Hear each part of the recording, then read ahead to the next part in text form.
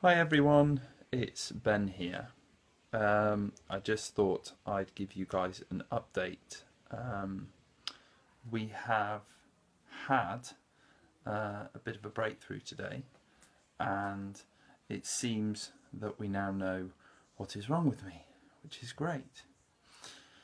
So, basically,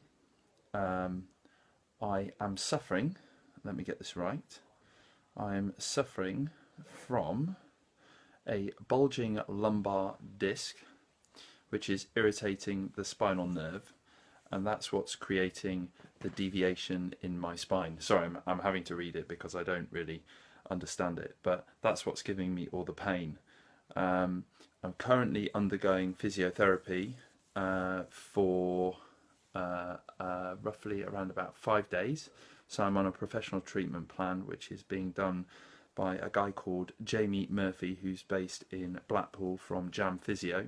So Jamie is a professional physiotherapist who's worked with professional athletes and specialises in back and spinal injuries. So I've got the best guy on board to help me. So I'm feeling really positive actually.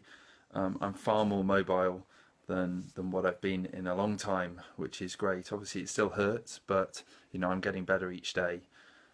So the therapy that I had today, I had some acupuncture in my IT band, and I had my pelvis cracked back into place because it was displaced. So and I also had some bones put back in place in my foot. So the way he described it was a bit like a padlock with a sequence on it. So we have to kind of unlock all the different issues in order to get to the main one. So that's why I'm going to be seeing him for the next 5 days. And he's kindly done this complimentary for us, which is absolutely amazing. So that's what's wrong with me.